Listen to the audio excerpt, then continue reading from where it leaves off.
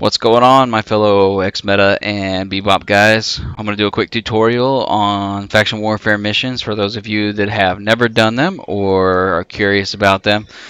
For the purpose of this video, we're going to do a level 3, but they're all pretty much the same. You're going to have to start out with level 1. I'm running them out of Fleet. That's the closest place to my home in Niswa. You just need to find the FDU station nearest you and head over and pick up level 1 and start them out. For level 1s, I went with an Astero. The Covops cloak really helps with the traveling around from site to site to do the missions. That's the biggest risk you're going to be in my opinion, is actually traveling all over to do the missions themselves. The most efficient way to do it is actually to jump in a Inti, in my opinion, and put warp speed rigs on it and fly all around and pick up about 15 to 20 of those missions so you can do them all in one sitting. Take you a couple hours, and you, with level 3s, that'll net you somewhere around 200,000 LP. Quite a bit of money for just a couple hours worth of work. For this video, we're just going to do one mission. We're just going to do a level 3.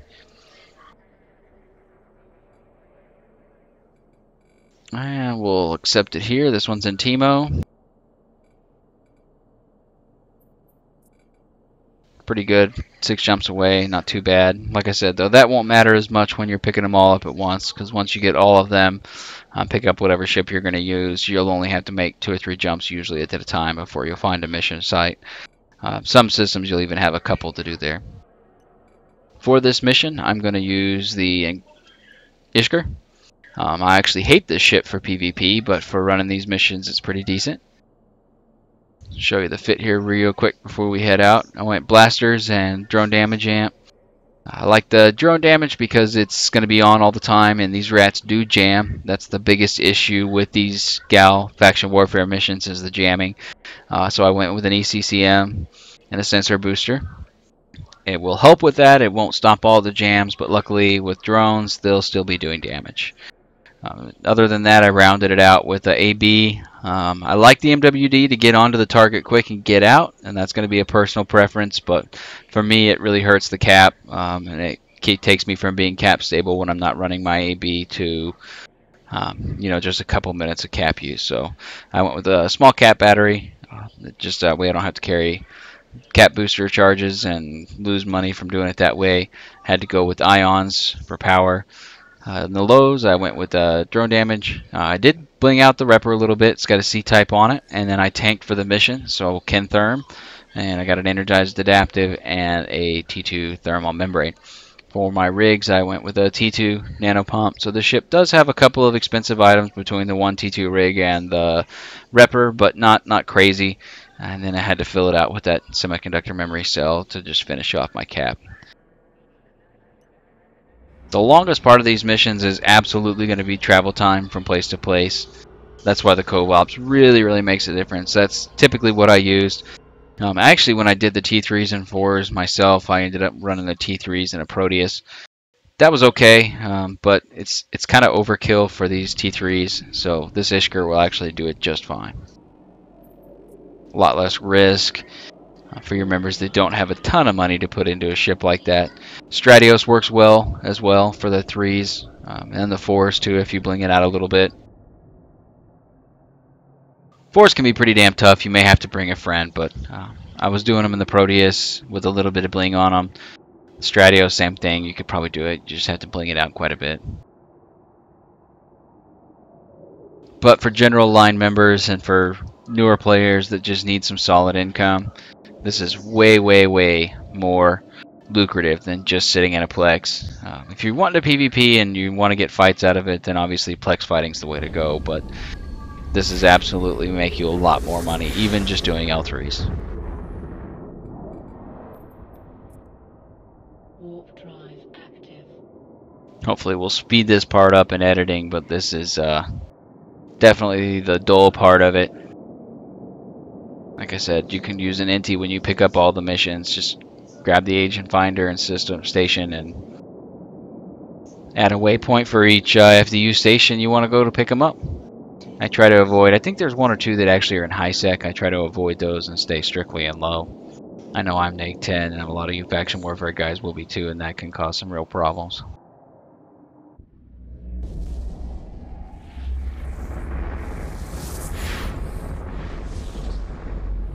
Most of the missions that you're going to run into are going to kind of all be the same. They're going to be rush in, kill 1 or 2 targets, Drive active. then get out. The most annoying one, in my opinion, is going to be the reactor killing mission, where there's kind of a pause shield. For that mission, you're going to be 12, 14k away from the target.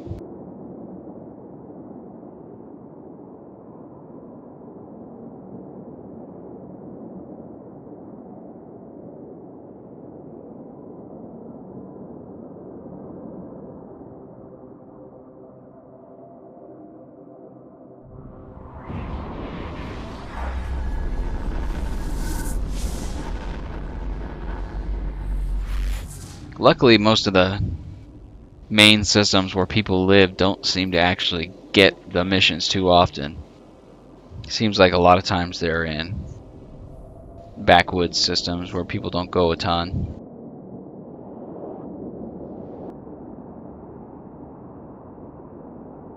Yeah, Teemo's definitely one of them. I don't spend a lot of time over there when I'm PvPing.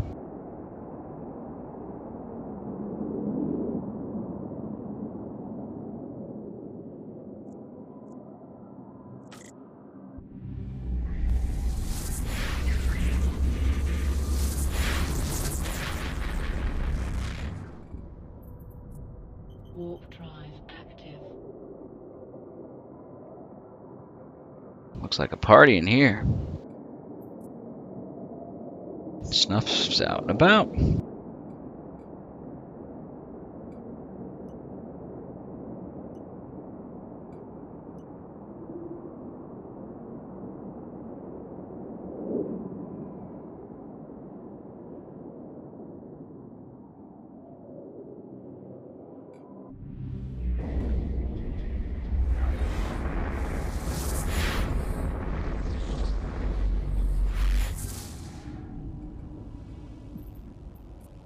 Warp drive active.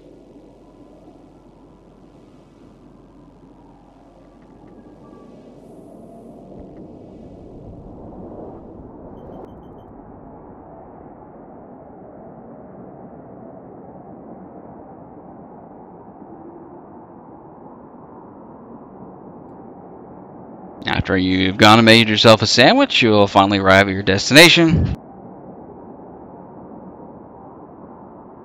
Refrain from autopiloting.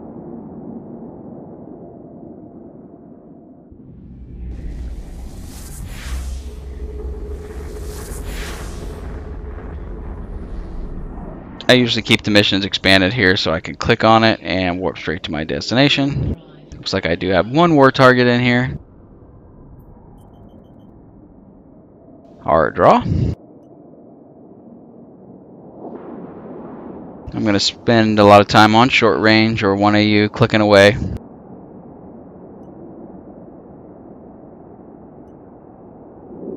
This ship is not great in a fight if somebody comes in and catches me. I'm slow and I have no way to control range at all, so eventually I will just die horribly. Warp drive active. But looks like this guy is off doing something. Probably won't bother us at all. Alright, once we get in here, this is going to be killing the industrials. He'll burn straight away at him. This is the reason that an MWD is kind of nice. When you start these missions, you're always going to be 60 to 80 to 100 away. So this part is actually quite a pain in the ass floating over to him to get him. But it wasn't worth the sacrifice for me.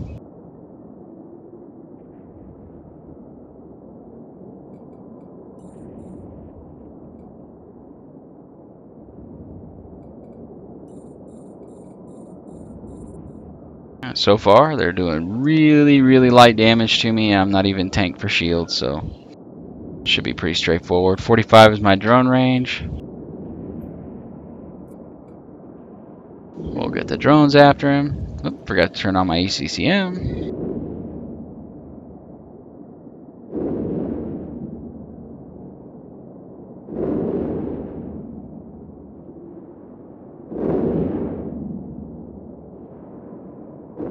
My drones are there doing damage to him.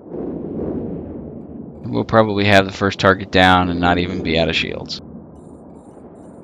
So I'm going to ignore the rest of these guys completely. I'm not going to sit here and clear the site or do any of that. And this will go much faster when we get in blaster range here. Damage isn't too much. I can't keep up with it, so I'm just going to go right in there, sit right in his face, and keep it range 500.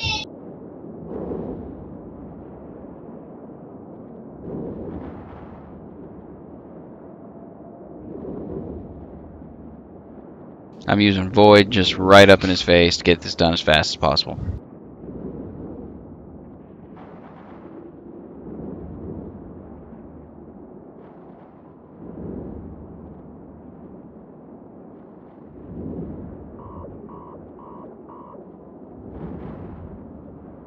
Start burning towards the next one.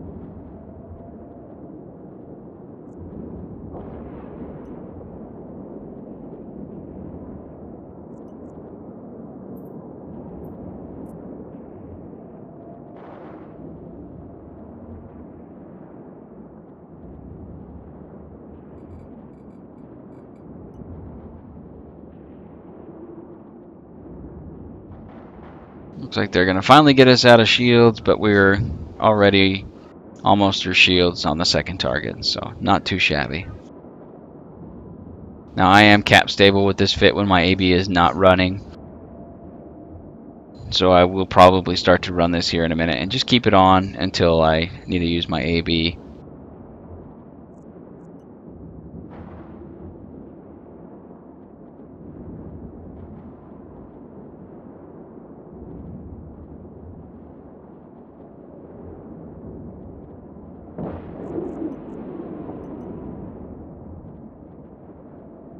Alright, on to the third target.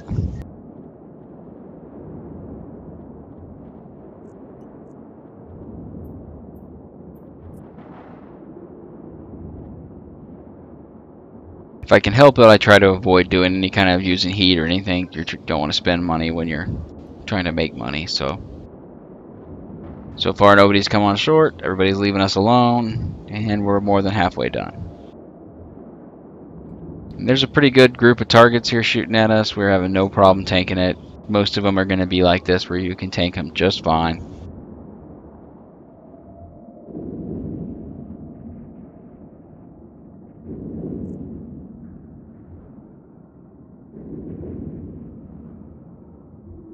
Next one's a little far away. We'll start burning towards him. Get our drones moving.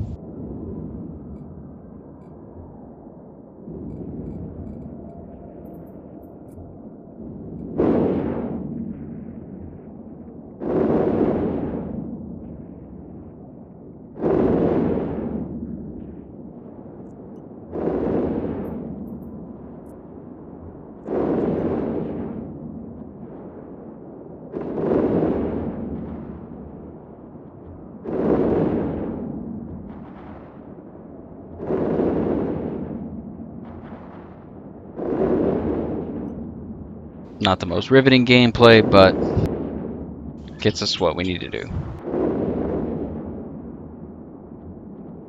Need to make that ISK.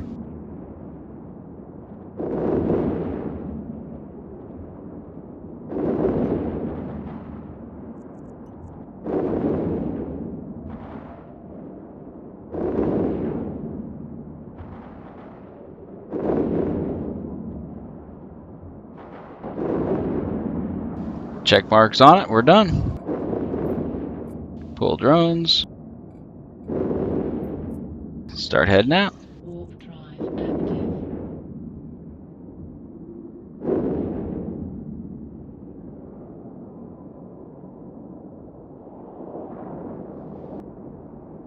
And that's it. And we'll fly back to where our mission is. We can set it as the destination here. 6 more jumps back, turn it in. Or, like I said, doing the other way, you'd have a couple systems to go and go find the next one to do.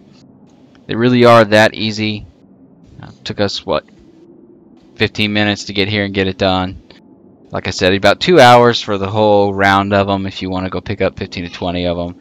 And we just made about 10,000 LP from that. A little over 10,000 LP. Money ain't much, but the LP is totally worth it.